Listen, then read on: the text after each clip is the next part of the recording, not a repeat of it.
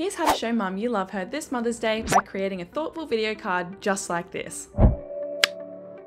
You'll start by clicking the link in the description of this video. If you don't already have a CLIPCHAMP account, the link will allow you to create one for free. Then once logged in, you'll be taken straight into the editor, where this ready to use Mother's Day template will be preloaded for you. Then the only thing you'll need to do is personalize the template by changing these stock videos to your own personal videos, and if you'd like to, adjust the text, colors, or fonts.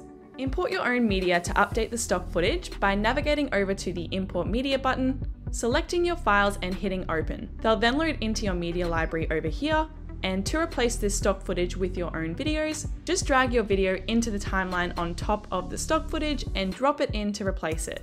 Do that for both of these until the video has all of your own media. You may also have to adjust the size or positioning of your videos by clicking on it in the timeline, heading to the crop button here and then adjusting the crop as needed. Do the same for the other video if you need as well. Then you can also move and reposition the videos anywhere on the stage until you're completely happy with the placement.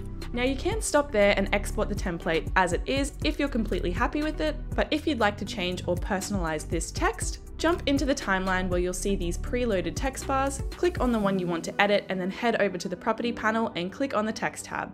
Now in this text box here, you can type out anything you'd like. For example, I'll change this to something a little bit more personalized like this. Over in the transform tab, you can adjust the size of the text if needed, and then you can reposition it anywhere in the stage until you're happy with the placement.